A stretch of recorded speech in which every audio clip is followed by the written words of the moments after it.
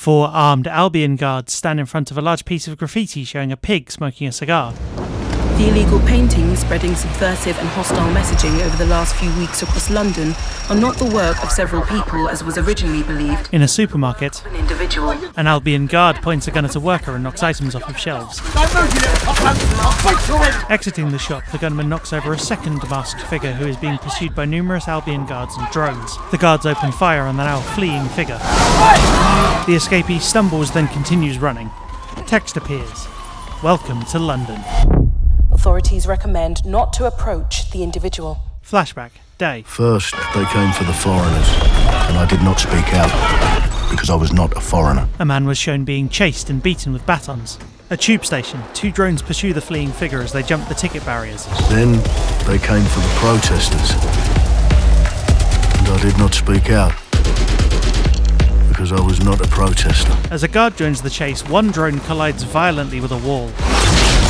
An oncoming train smashes into the second drone.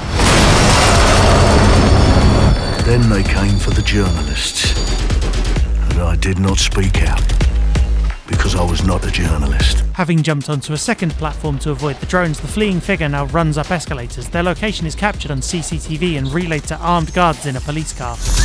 And then they came for street artists, but I did not speak out, because I am not a street artist. Pursued by the car, the figure vaults a wall and leaps onto a larger drone, lifting them up and away from gunfire.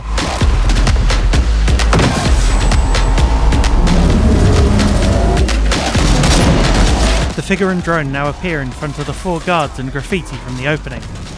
The drone weaves in and out of busy London traffic at night.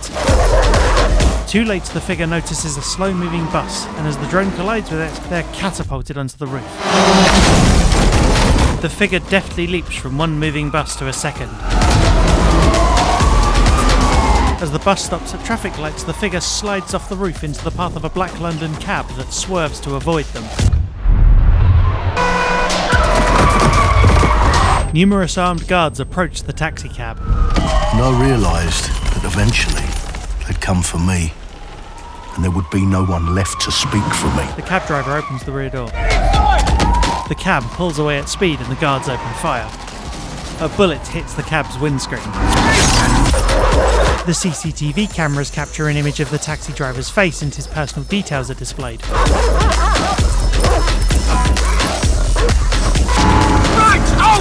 Nice! Where are we off to, sir? It's fine! I'll show you the way! Okay! Sorry, miss! Jesus! Alright, so we're in a total mess now, so let's get the hell out of here! As the taxi drives over a bridge, we see a view of London's skyline in the background. The taxi pulls up outside the Hole in Pocket pub, which has builders' hoardings around it.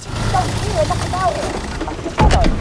And there's nothing more debilitating than that. Right. Opening the door, which bears a keep out sign, the woman enters the pub, followed by the taxi driver. Night. London is in chaos. A screen shows footage of her recent chase. Figures in hoods and masks fill the pub.